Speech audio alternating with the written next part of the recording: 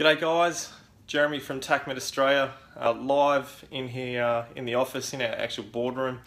Going on holidays in about 20 minutes.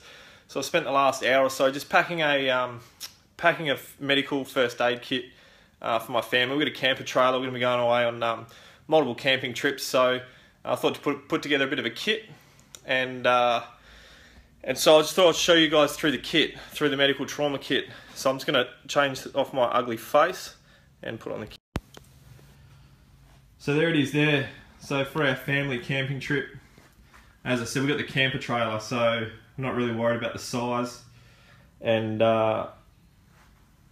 it's in a Pelican case. I think it's a 1550 or 1600 Pelican case. But it's the injury and ailment case from North American Rescue. And so I'll open it up. It's obviously waterproof, crush proof. It can sit in the camper trailer. And so I'll show you what's in there.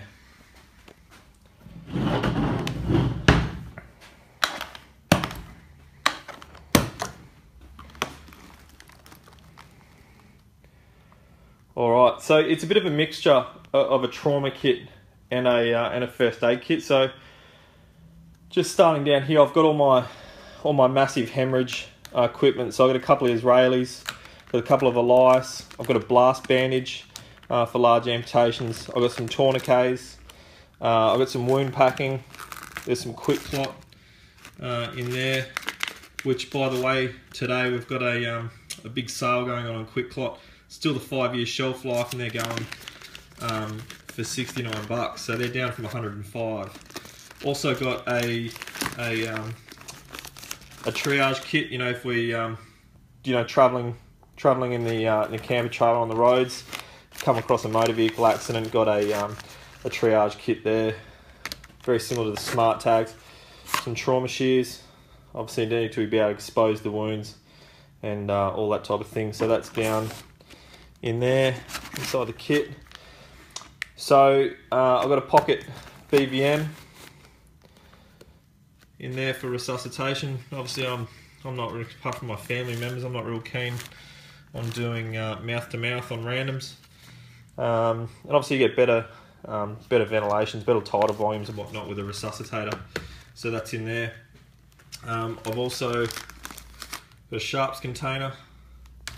I've got a manual suction device as well. So manual suction device in there. Got some chest seals, hyphen vent chest seals. I've got some spew bags, just some vomit bags in there. Obviously the kids, if they get car sick, or I don't want them spewing in my camper trailer, so I've got some in there. I've got all Guedel Airways, a couple of nasopharyngeals with lube, multiple chest decompression needles in there. I've also got a 500ml bag of saline IV, cannulas, everything I need to cannulate's in that bag. So if one of the kids or wife something gets violently ill and dehydrated in the middle of nowhere, we can do that. So that's that little compartment there. A couple of smaller lice packs, some tape. I love that cloth. I think it's a 3M Durasilk tape. So it's a cloth tape, so I love having that in there. Just a bit of micropore as well for dressings. In this little pocket here, I've got, actually I might just stick with the trauma first. So I've got all my hypothermia management gear, a small survival bivvy, obviously a Sharpie, a couple of Sharpies actually,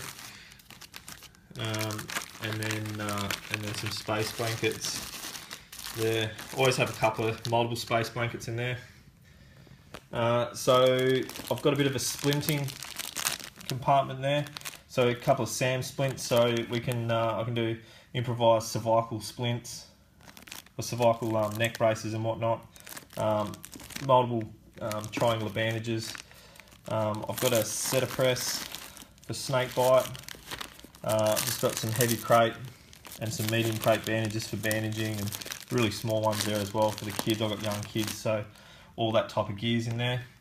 And then getting over to the dressings, so we've got just just lots of gauze for cleaning wounds, island dressings, got iPads in there, Just got 20x20s and 10x10 combines, plenty of band-aids, some Fix-A-Mole dressing tape there for multiple dressings.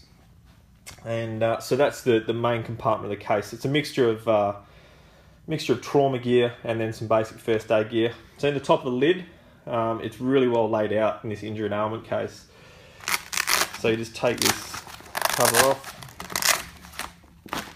And so we've got the, I've just got a few things in here for sort of minor wounds things. Got some steri strips for larger lacerations. Just a bunch of larger fabric dressings. So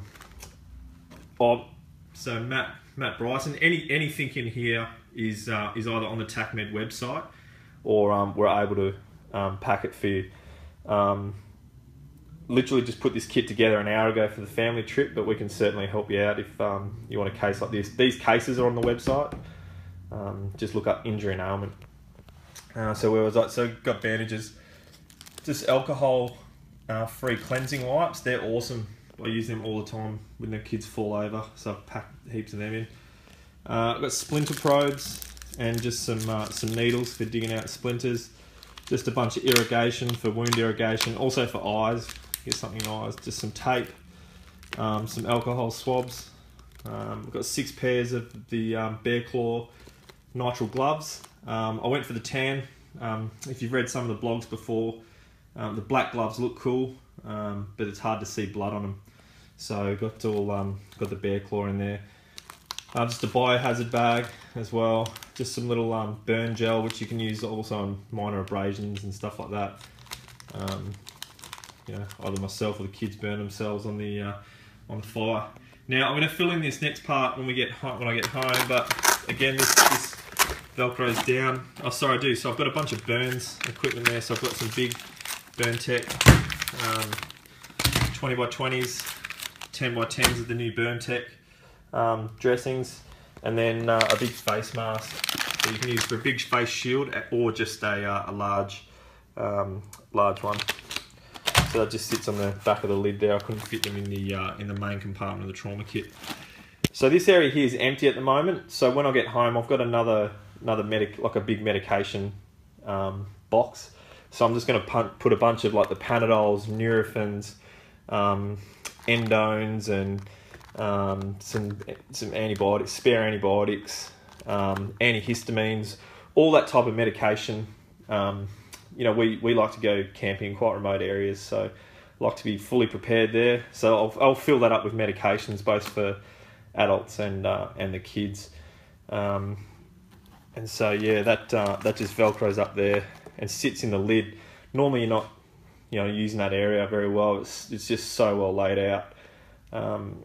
So that's the injury ailment case. So just minor wounds, medications behind it, and a mixture of trauma gear there, which I showed you earlier in the video. So hopefully this case just stays locked up in the camper trailer and we don't have to use it.